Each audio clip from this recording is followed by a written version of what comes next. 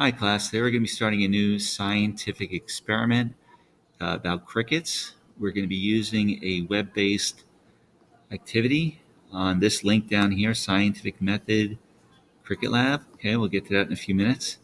But basically your question is, so some say that if you listen to the sound of crickets chirping, you can determine the temperature. Is this true? It's just an urban science legend. Do any other factors affect how fast cricket will chirp, such as humidity, wind, atmospheric pressure of nearby crickets? So you're going to pick one of those questions and you're going to write just that question, right? So you're going to get rid of all this when you decide on your question. So does humidity affect the rate at which a cricket will chirp? Does wind speed affect the rate at which a cricket will chirp? Does atmospheric pressure? And so on and so forth. It's your choice, okay? The abstract's going to be a summary of everything you did, including your question and your hypothesis down below, okay? And briefly what you did. Something new this time, you're going to have to reference what you say. So you're going to learn some information about crickets while you're doing this experiment. It's going to be in the collect information portion or the research portion. And so you can include some of that information in here as well, okay? And so again, you're going to be using this website to get there. Okay, so let's click on that website. Let's see what it looks like. Okay. And so if it doesn't open right away, you're going to click Enable with Adobe Flash Player and click Allow. And when you do that, it's going to come up. So it's here are the authors, by the way. Wayne Williams, Paul Williams, and the most current author is Betsy Cooper, along with Heidi Lee. And that's going to be important later on when we talk about resources. So let's begin. You can go through the tutorial. I recommend it, especially if you're struggling with the scientific method. It will go through all these different, all of these parts of the scientific method and talk to you again about how to do that. I'm not going to go through that, but if you want to, you can. I'm going to click on the cricket button over here, which is going to bring me through the experiment. Okay. So here's the introduction, right? So it's telling you what we're going to be doing.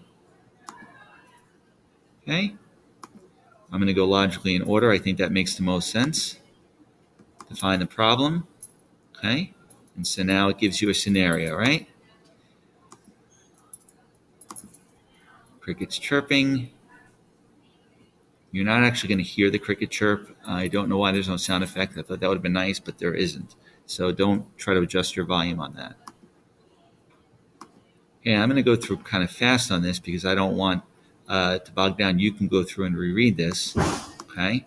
I want to get to how to write up the rest of the lab. So again, this is still defining the problem.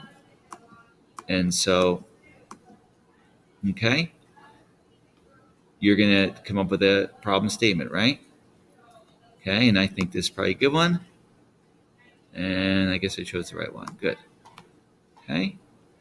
Now we're going to go next, and we're going to start collecting information. This is the stuff you can use in your abstract, right? From reading articles, references, books, we get some information, okay? So when you can include some of this or not include this, definitely include some of it in your abstract, okay? And then what you're going to do is you're going to cite this website, okay, as your reference, okay? And so I just want to go back to that for a minute and go to our... Okay, so in here, the author, again, if you remember correctly, was Cooper.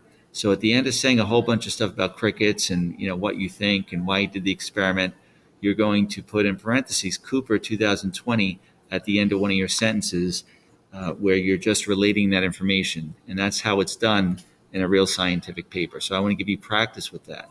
Okay, so I already kind of gave it to you. You just have to figure out where to put it. Again, when you're starting to reference things from that website, that's where you're going to include it at the end. Okay, so you're going to, again, I'm not going to go through the whole thing with you, but you're going to pick one. You're going to make a hypothesis based on what you chose.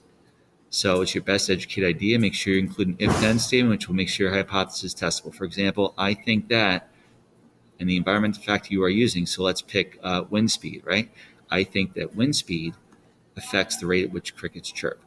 If the wind speed increases, then the cricket's chirping rate will, and I could then finish that with increase or decrease or say whatever I wanted to say. So that would be an example. You could choose temperature or any of the other scenarios given to you on the Cricut activity. Okay? Experimental design. Certainly you're going to list the website that you use there, right? Materials and equipment. At some point it's going to talk to you about the BBC lab. Okay, let's see if we can get to that part. So we're formulating a hypothesis. Okay. So again, you're going to pick one: air temperature, atmospheric pressure, humidity, number of crickets nearby, wind speed. I'm going to pick, for this one, I'll pick wind speed. Okay. And you're going to say what you think is going to happen based on the wind speed, right? Before you do the experiment. Okay. And everything else should be kept the same, so they should not be varied. Okay. And here's some information: independent variables, wind speed. So make sure you take note of all these things.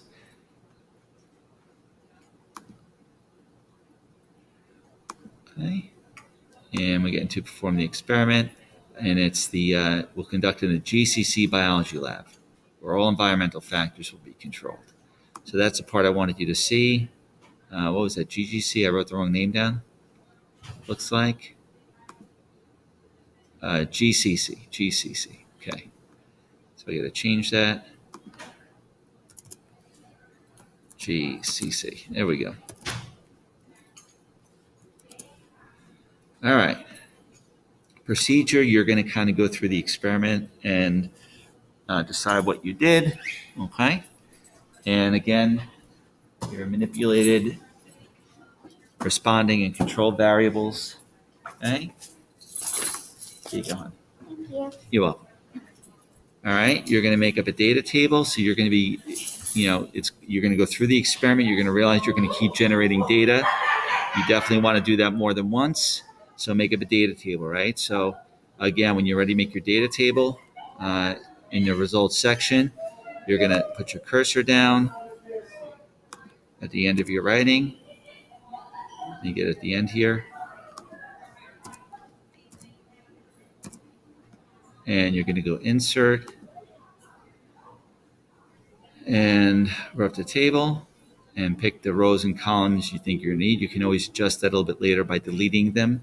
But you want to start to make your table. If you want to just do your table right in Google Sheets, that's not a bad idea either, because you're going to be making a conclusion from there, right?